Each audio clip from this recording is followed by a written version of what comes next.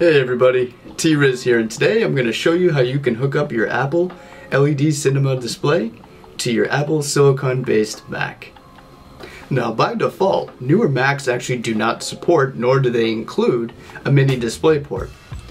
So if you have an older Apple monitor, such as the Apple LED Cinema display, you're left with very few options in terms of being able to connect that to a Macintosh that has only USB-C ports, for an example. So in addition to newer Macs not having mini display ports, even if you do connect your Apple LED Cinema display to your newer Macintosh computer, you'll find that actually the OS itself does not recognize volume controls, brightness controls.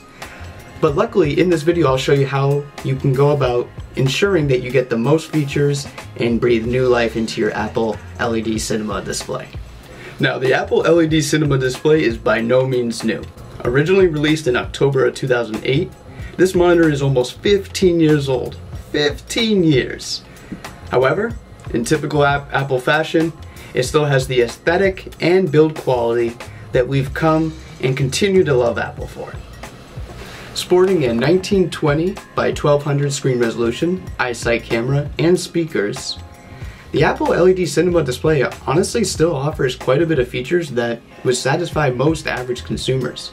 Granted, it is not a new monitor in the sense of screen resolution, but for those who simply need a second monitor or are looking to consolidate their setup, it might be worth considering the Apple LED Cinema display. So to get started, you'll obviously need an Apple LED Cinema display, a newer Apple Macintosh computer, and as well as a USB-C to MiniDisplay Port adapter. In fact, you can actually get a dongle or adapter like this on Amazon for less than $20. I will include the link in the description below. In order to be able to control the volume and brightness of your Apple LED Cinema display, you will need a free third-party program called MonitorControl. So here's the GitHub page for MonitorControl. It can look pretty intimidating, but bear with me. If we just scroll down a bit, you'll see that there's a download the app link. We'll click that. And then if we scroll down a bit more, you'll see that you can find the MonitorControl DMG.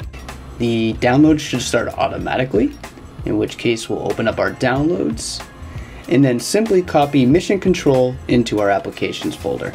So once you open MonitorControl, you can access it from the menu bar.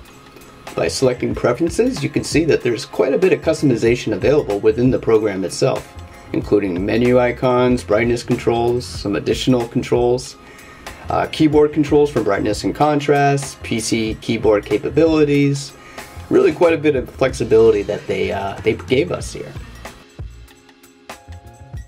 Now once you've configured MonitorControl to the preferences that best suit you, you're good to go.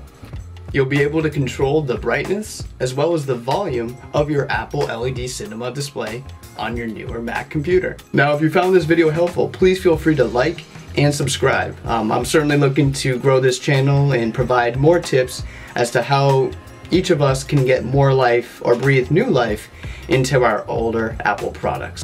Thanks again, and I hope you all have a great rest of your day. Ciao!